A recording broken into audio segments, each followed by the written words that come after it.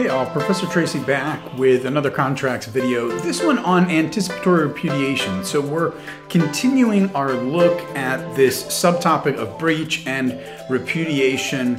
So remember, first we were establishing what the terms of the contract are, what those terms mean. Once we know that, we can then know are parties doing what they're supposed to be doing, what they committed to doing, and that allows us to determine breach. We saw that there are different kinds of breaches, that there are partial breaches, material breaches, and total breaches. Now we're looking at the question of what's called repudiation, which is when a party is indicating before the date of performance comes around that they may not perform, and they may flat out say they won't perform. So we're going to look at that. How is the other party to respond in that sort of situation? What are their rights and what are their duties under the contract when the other party is either hesitating, suggesting they may have doubts about performance or uncertainty, or flat out saying they won't perform at all. So let's jump into that. We're going to look at an example and use that to frame our discussion here. So let's assume that you and I have a contract. And me being me, you'll see that there may be some difficulty for you because of how much I may or may not be willing to commit. So here, I am promising to dog sit for you for the week of June 19th. And in return, you are promising to pay me $200 for doing so for that 1 week of watching your dog.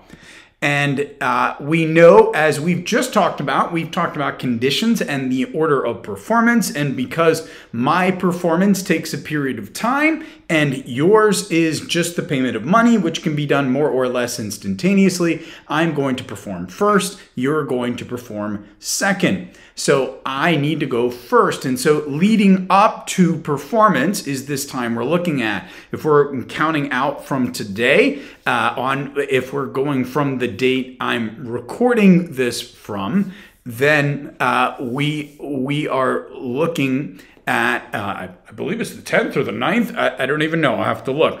But if we're looking at this, I believe it's the 10th. If we're going from April 10th moving forward, then June 19th is still a little bit of way. And now we're looking at that time period.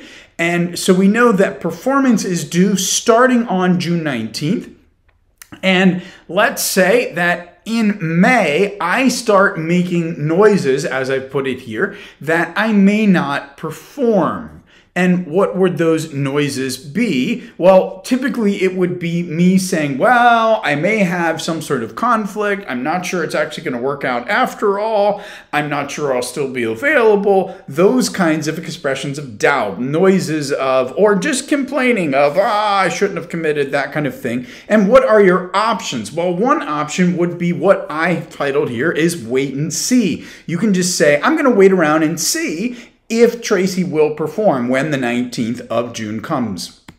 Another possibility would be to say, you know what, I'm just going to treat Tracy as having repudiated, despite the fact that we've already made a contract. I'm going to assume that these noises amount to a repudiation of the contract and terminate the agreement and hire somebody else to do it. Another possibility is to request what's called adequate assurance. We're going to explore each of these options in great detail in just a second. So as we look at these options, what do they mean?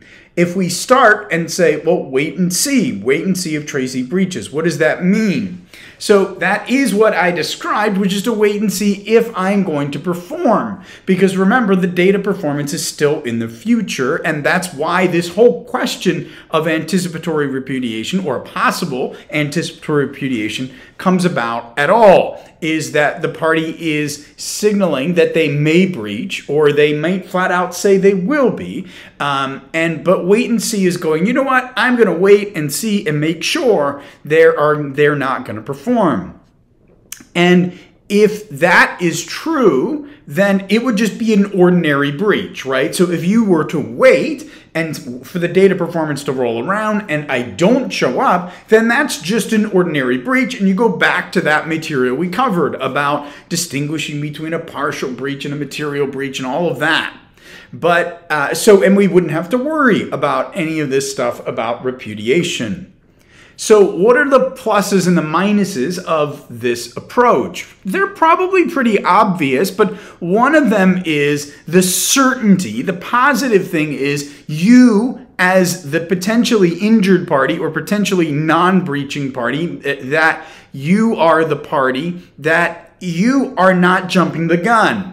If you were to say, oh, this is definitely a breach, he's repudiated, and you're wrong because the court doesn't think it's a breach, then you yourself would be in breach. So there's not that uncertainty because the data performance would come and it would go, and I, Tracy, would not have shown up to watch or just dog sit for you, and therefore you would know for sure that I breached. The other side of this is it is, in a sense, gracious, right? That you are giving an opportunity to the other party to correct their own fault. So even if I have indicated I don't plan to perform, you are extending grace to me and you're avoiding litigation and giving me an opportunity to correct my own wrongdoing on my own. That is ideal, right? But maybe too idealistic if somebody, particularly since somebody has said, it may have said they won't perform, right? Depending on how certain they are in their proclamations to you.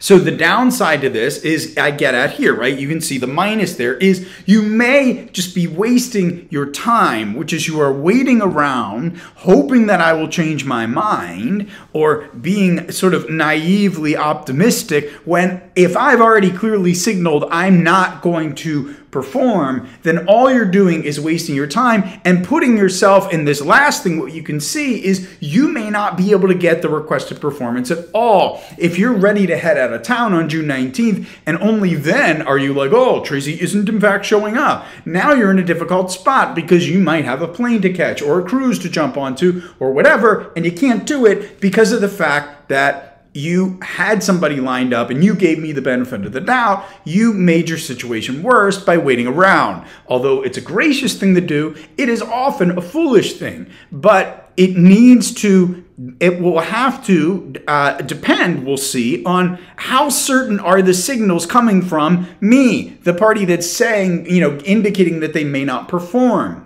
That's important to know. So if I say here, right, if we're continuing with this example, and I've changed it, see, where I say not just that I'm making noises I won't perform, if I'm saying this, I'm not sure I will be able to dog sit for you. Okay, if that's my statement, then it may make sense if you choose to wait and see, and there that may make sense. I'm expressing doubt. Right? I'm saying, you know what? Something has come up. I'm not sure I'm going to be able to dog sit for you, but I may be able to. I'm just not sure. So that is not a clear, unequivocal statement that I won't be performing. It's an indication of doubt. So if you say, I will wait and see, then that means you're going to wait and see if I show up when. If I'm going to show up on June 19th to dog sit for you. And if not, then you sue me for breach, right? Because that is just a breach. You don't have to worry about repudiation because the date of performance has come, I didn't show up, and that's a breach. So that would be how wait and see unfolds. Well, what about anticipatory repudiation?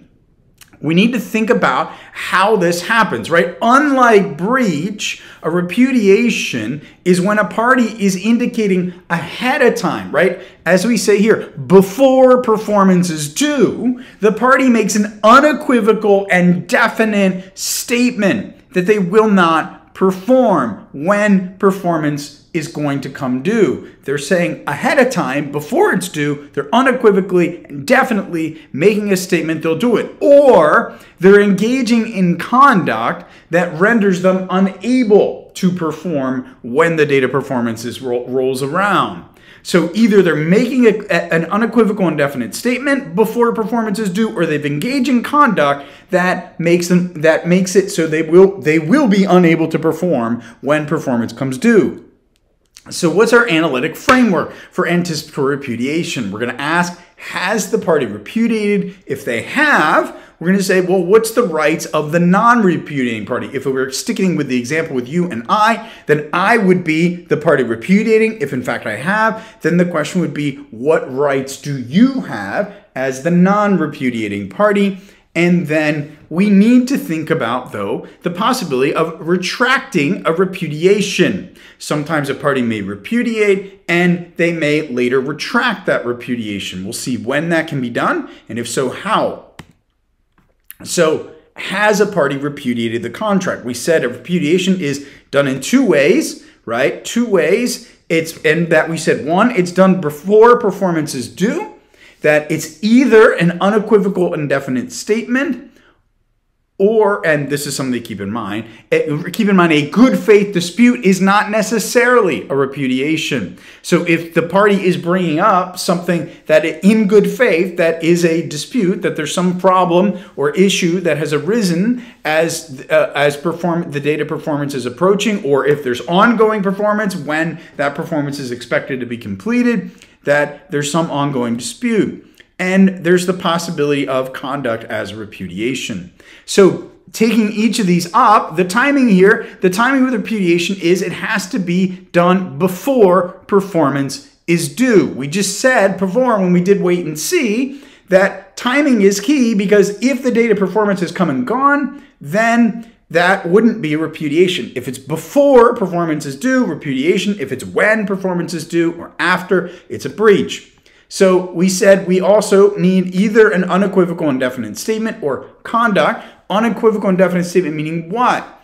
That it needs to be that the party is what? They are threatening a material breach. When they say something, what they're saying is whatever they're saying they won't do is threatening a material breach. So keep in mind that means if what they're saying is something like, I can match the paint on the wall or on of your shingles, but realize it's technically not the exact same shingle coloration or style. But unless you're right up on the roof looking at them next to each other, you won't be able to tell. Then that's probably not a material breach, even though it may be a breach because they're not giving you the right shingle on the roof. But if it's what they're saying is this is the way it's going to be, I'm sorry, then that would be a partial breach. Is it still a potential breach that they're threatening? Yes, but it could not be a repudiation because what they're threatening to do or telling you they're going to do ain't a material breach. And so mere expressions of doubt, like I'm not so sure I'm going to be able to perform, do not constitute a repudiation. The person is saying, I'm not sure it's going to work out. So a statement repudiating must be made directly to the other party. This is key. If it's said to somebody else and you just get wind of it, this does not make it a repudiation. You must get it from the other party. And just reading about it in the newspaper will also not be a repudiation, right? It's got to be a statement from the other party made directly to you. So not through another party, not through another medium, like a newspaper. So you've got to get it directly from that person. And we'll see that this is different when we start thinking about adequate assurance, which is one of the other possible responses to when there is a situation where one party is expressing they may or may not perform. So one of the things I said is we said, okay, there's the timing of a repudiation has to be before performance is due.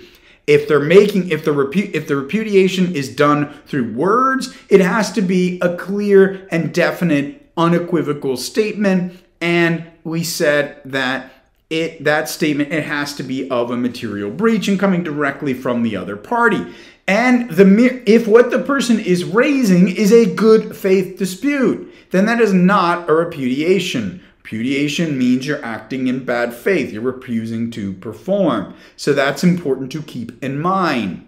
So conduct is also a repudiation. So realize a good faith dispute, what you might say, well, what do you mean?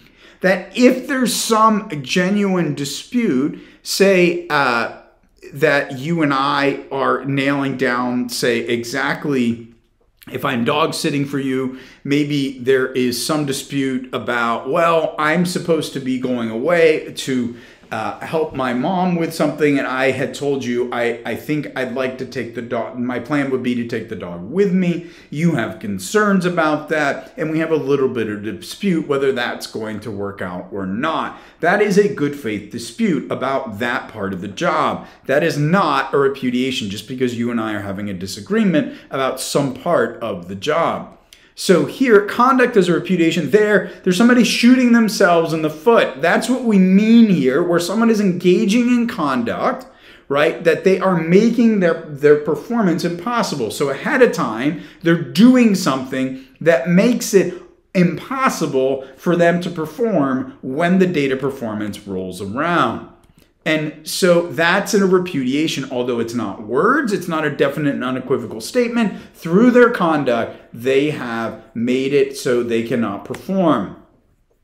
So we've looked at this question of repudiation. What are the rights of, like, has the party repudiated? We've talked about how that might be. So what are the rights of the non? If there is a repudiation, what does it look like? So the non-repudiating party may what? Suspend their performance. They can terminate the contract if they want, and they can sue for breach. That should sound familiar. It should sound like a material breach. That if that's matured into a total breach, such that the contract can be terminated without liability. So if in fact the party has repudiated, then you can suspend your performance. You can give the party time to retract that repudiation. But you don't have to. You can suspend your performance, terminate the contract, sue for breach if you want. Remember, you don't have to sue. You can just say, I'm walking away. I'm just going to hire somebody else to dog sit for me. I'm not interested in pursuing a lawsuit. But you could if you want to, because it's the equivalent of a breach if I've repudiated.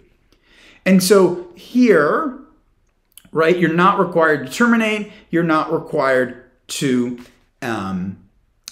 sue. So here where I just mentioned you're not required to sue, not required to terminate either. You could sit back and hope that they're going to change their mind. Give them a chance to to retract their repudiation and to perform. So you could do that, but obviously there are potential downsides, much like the wait and see approach.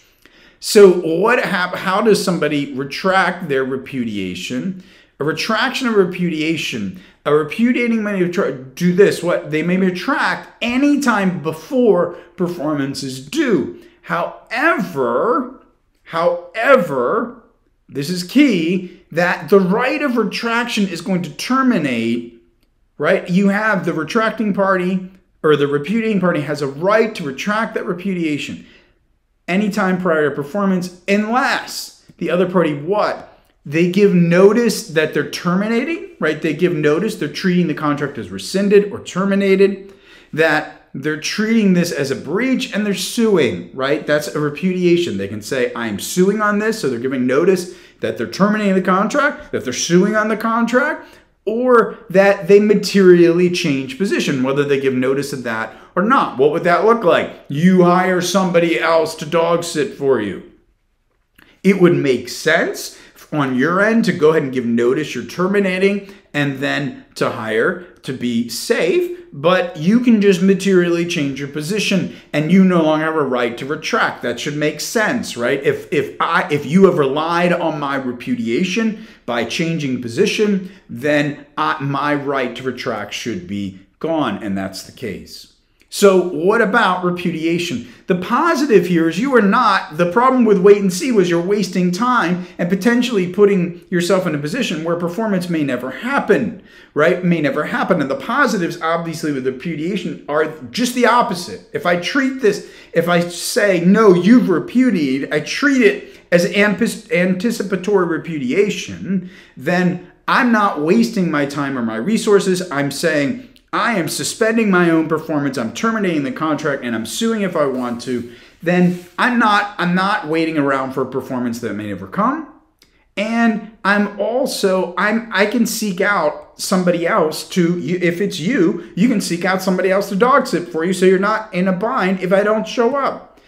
Obviously, it's potentially risky. You might say, well, why? Because you are reading the other party.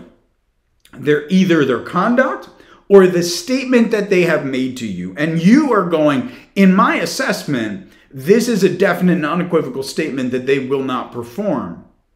And you're also saying, I don't think whatever dispute is here is a good faith dispute. You're making a bunch of judgment calls about what you think the result should be. And so, but you might be wrong because you are in the thick of things and you have your own opinion about how right I am or the other party is and how wrong you may feel. You feel you've been wrong by them, and therefore you may not be seeing things clearly. And you look at it and go, it's a repudiation, which means what?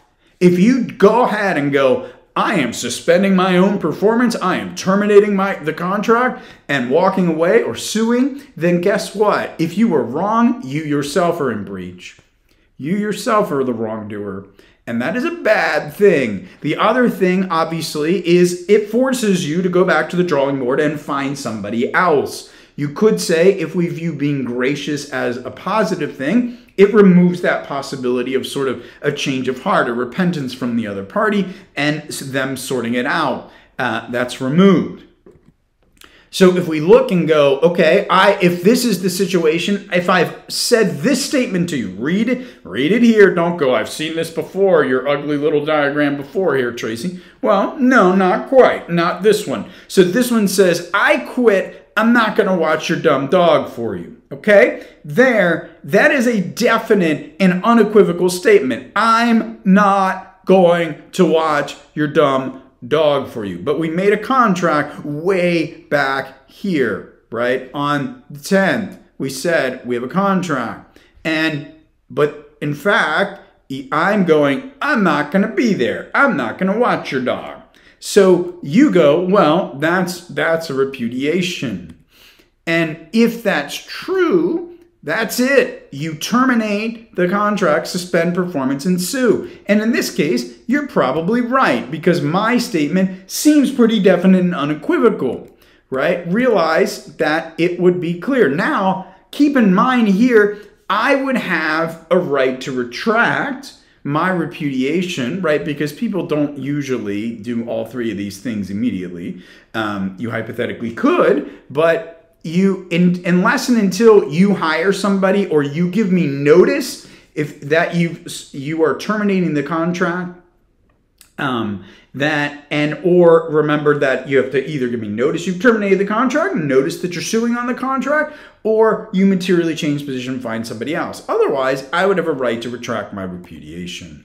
So for thinking about just looking at some basic multiple choice questions from the materials that I use with my own students, saying it occurs when, well, we know this, we know that it's before performance is due, right? So not very difficult. This is a straight sort of recall question, doesn't require a lot of analysis. A party may repudiate a contract. How? It says by words only in writing, either by words or conduct. Realize the words don't have to be in writing. So there's sort of a false dichotomy at work in some of these answer choices here. It's either done by words or by conduct, right? So C would be the correct answer there. The words can be oral, they can be written, don't matter.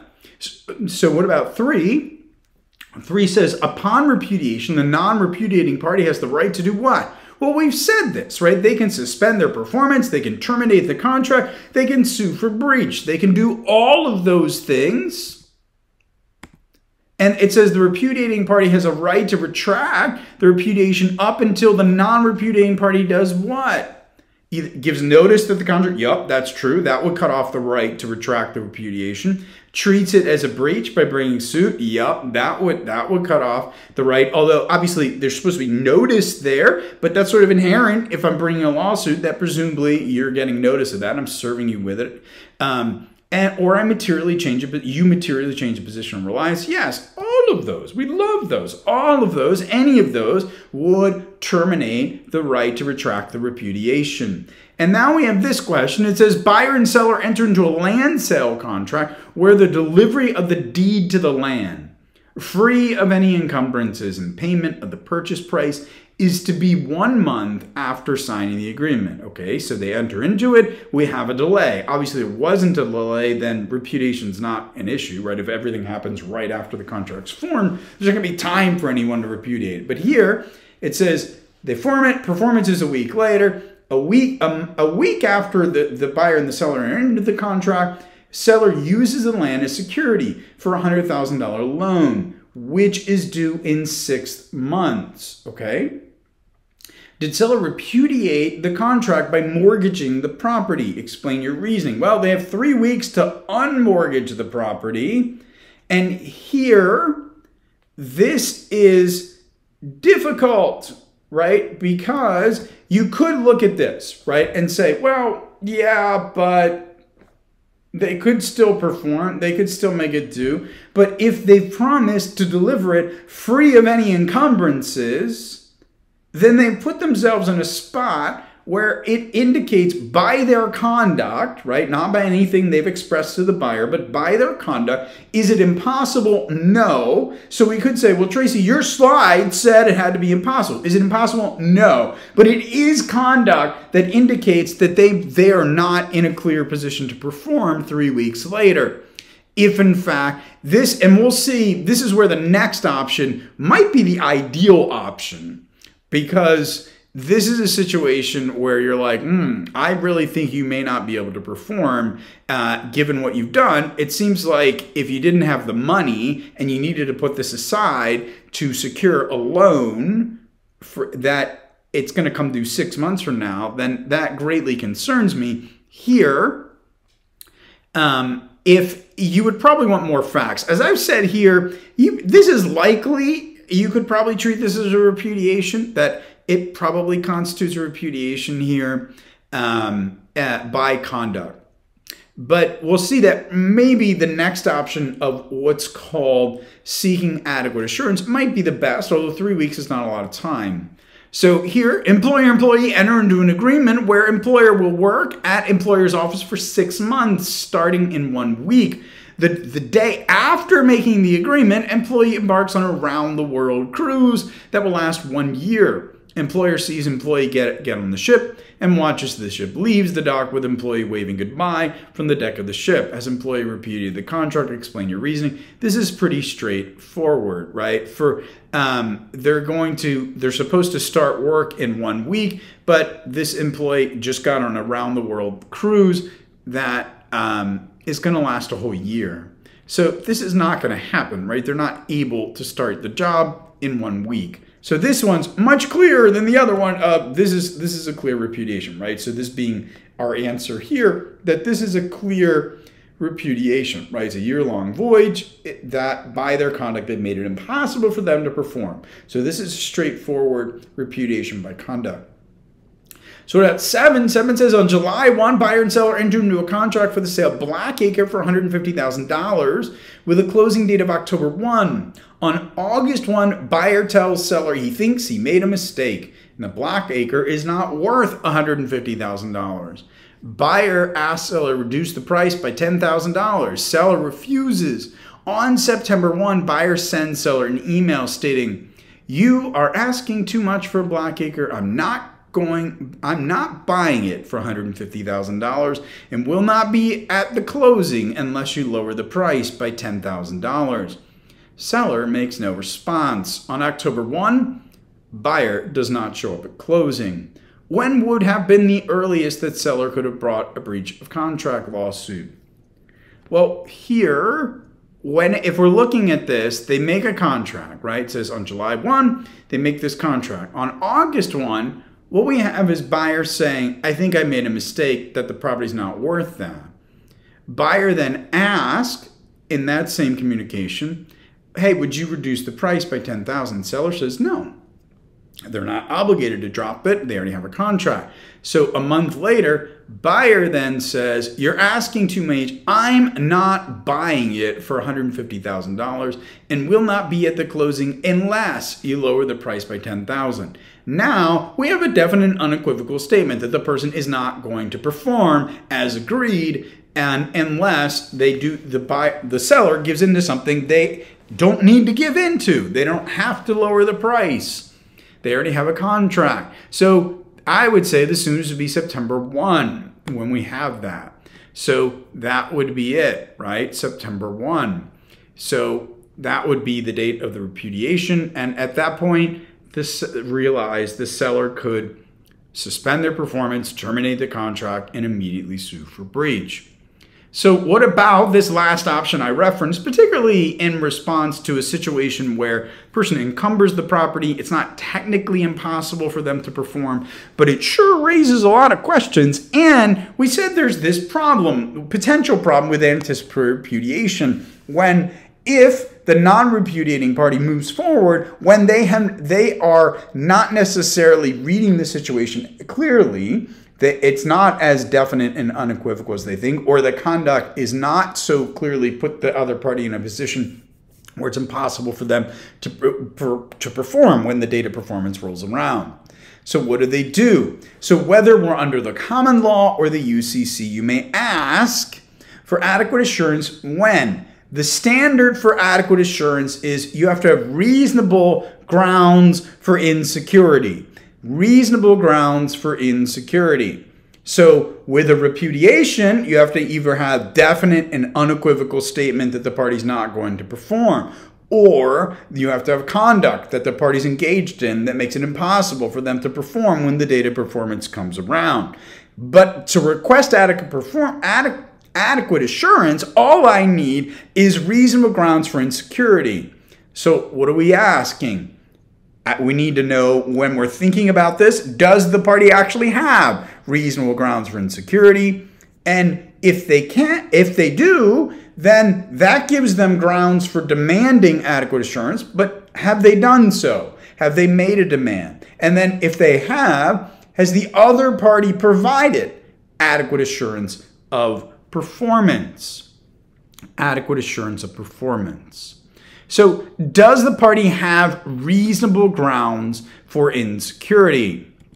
Well, how do we know? What is it?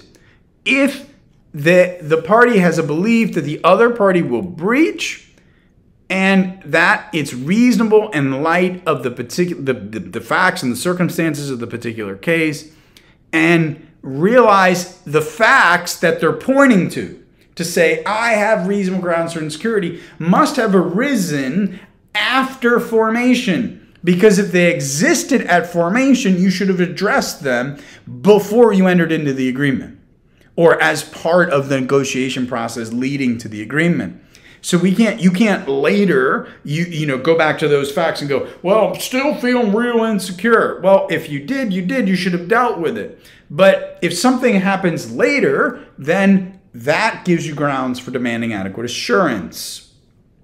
So these are tied, right? If it's a risk I took when I entered into the agreement, then I can't use that now to demand adequate assurance. And that should make sense. So this is a big one. If you find out the other party is having financial troubles, you see they file for bankruptcy, you see that they've made some sort of announcement and their stock is starting to tank because of their financial position. You find out something about it and you might be like, but Tracy, you said that repudiation can't come from a third party. It has to come directly from the other party. I did, but guess what can come from a third party source? The grounds for demanding adequate assurance. I can have reasonable grounds for insecurity just by reading about something, hearing about something, talking to somebody else.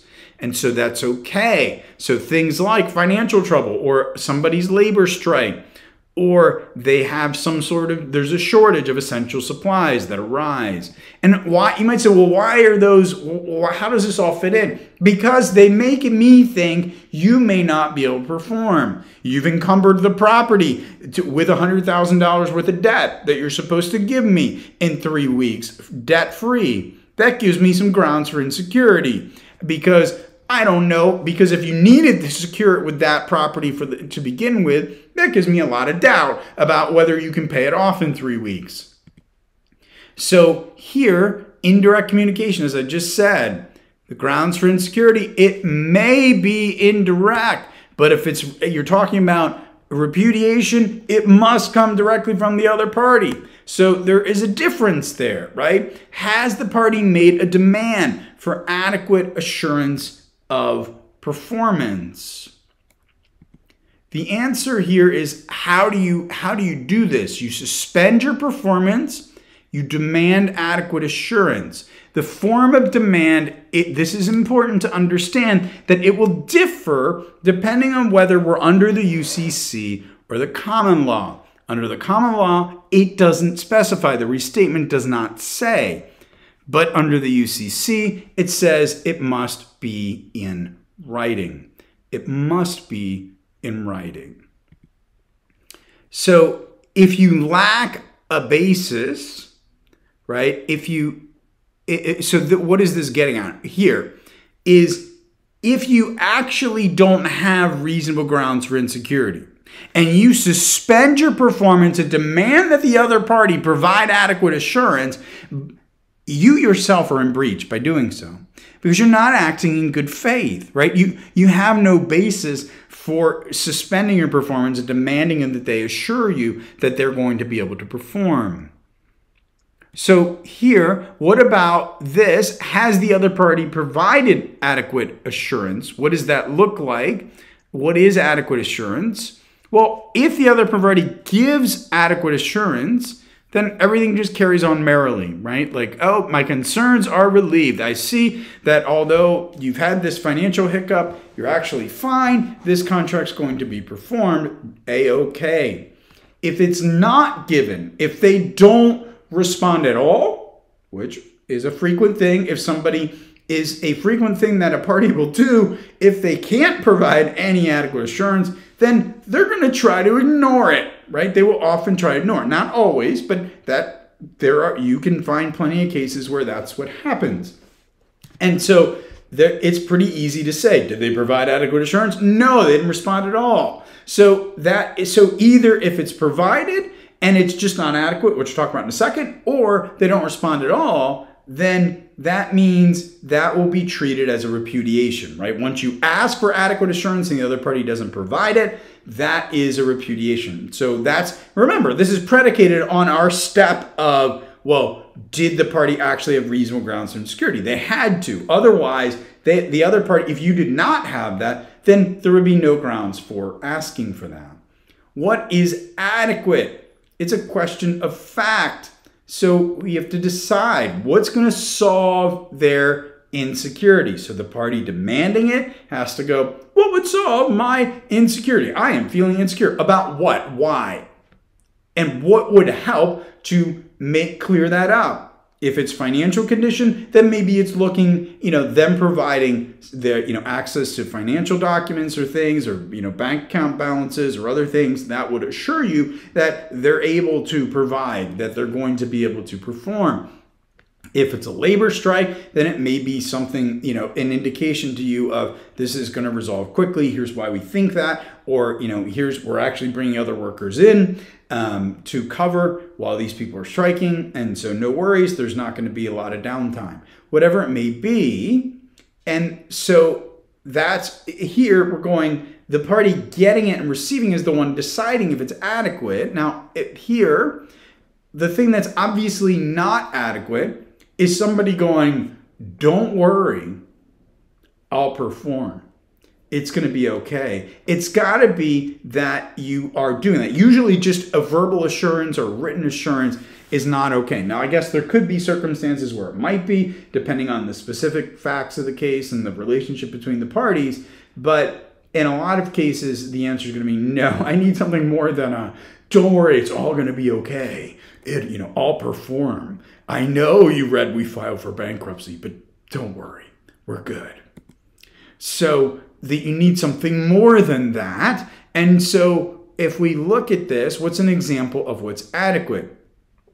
So if we look at this, and we'll obviously go back to the dog sitting example in a minute, but if you and I, we contract for me, I'm going to buy your home for $4,000. or 400, not 4,000. That'd be probably not quite much of a home. Well, you're in law school, right? A $4,000 home might be all you can afford. So you hear what? That I'm in having financial difficulty, that I've defaulted on several of my debts, say outstanding loans, credit cards, whatever it may be. And you then request adequate assurance from me.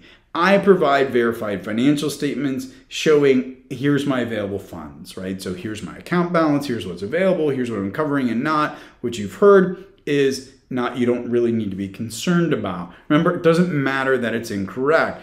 So you had reasonable grounds for insecurity if you got wind that I was defaulting on debts. So that would cause you to think, I wonder if Tracy can actually afford to buy a $400,000 home. So those are all valid things. So it seems like this works out fine. So as we think, well, what are the pluses and minuses of demanding adequate assurance? There's a lot of good things, right? Because one of the good things about it is it's eliminating this risk of breaching, although not entirely, right? Because if you don't, in fact, have reasonable grounds for insecurity, then you put yourself in breach if you suspend your performance and demand adequate assurance. But it avoids this jumping straight to saying, oh, there's repudiation. It allows you to go, I'm not feeling good about what I have found out or what seems like that the other party may not perform or the doubts they've expressed to me. So I want some assurance that they're actually going to perform, and that's the beauty of it. And it allows you to seek this, right? And it allows you to move things forward to get a resolution rather than just waiting around. So it avoids sort of the extremes of both of the wait and see approach and and jumping right to repudiation. Now keep in mind, do not read me to be saying you never treat something as a repudiation right away. No, you absolutely do, because sometimes it absolutely is a repudiation. And sometimes it's absolutely clear that you should probably cool your pits and not do anything and just kind of wait and see, the person's whatever, complaining, they're hemming and hawing, they're expressing uncertainty, but it's best to just sit back and cool your pits for a minute and see what happens before you plow ahead with doing anything one way or the other. But this is a middle ground. If you're in a situation where like, where it's very clear that the person, it's not clear, right? The problem here is even if you do get adequate assurance, that doesn't guarantee performance. That's all this negative is saying, right? None of this is a guarantee one way or the other, right? And it's possible that you misjudge, as I mentioned up front. You still need to be sure that you had reasonable grounds for insecurity. So you still could misjudge, but it is much less of an extreme thing than terminating the agreement and suing. So if we go back to my example, if I say to you, my statement isn't, I'm not going to watch your dumb dog, but my mom is sick. I may need to go see her. It could end up being the week of June 19th. Okay? I've raised to you something which is like, I don't know, this is a concern. I may need to go deal with her. Right? You say, well, I want assurance. If you're going to, you've caused me concern. I have reasonable grounds for insecurity. And I have sowed those doubts in your mind. And so if I say to you, right, you ask Tracy to confirm that he will not make plans to visit his mom the week of June 19th.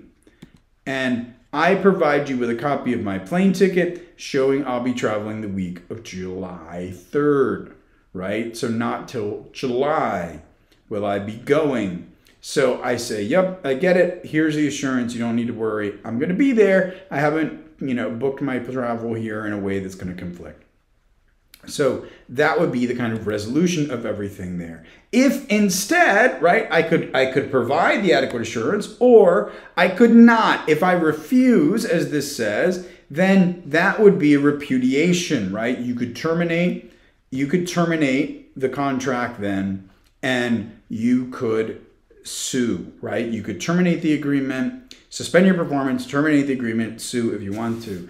And you would want to do one of those things and provide notice or change your position in order to cut off my right to retract. Which of the following is the most accurate statement concerning adequate assurance of performance? So adequate assurance, remember that this is obviously directly wrong. You have to have reasonable grounds for insecurity. And here you have to have a good faith basis before suspending, right? So C seems like the right answer, meaning it can't just be either you're overly insecure, like you're overly sensitive, or that you're making something up and just being difficult, but that you have actual good faith basis for your reasonable grounds for insecurity. So that's it. I hope that's helpful. So keep in mind, don't look at that and go, well, again, that one approach is always preferred to another. You want to look at what the facts call for, and any of those approaches may or may not be applicable depending on how things unfold. But I do hope that's helpful, and as always, if it was, it's very helpful if you like and subscribe, and I will be back with more videos moving forward. We're going to be moving into remedies in the next couple weeks. So I hope everyone's doing well, and there'll be more to come. Bye.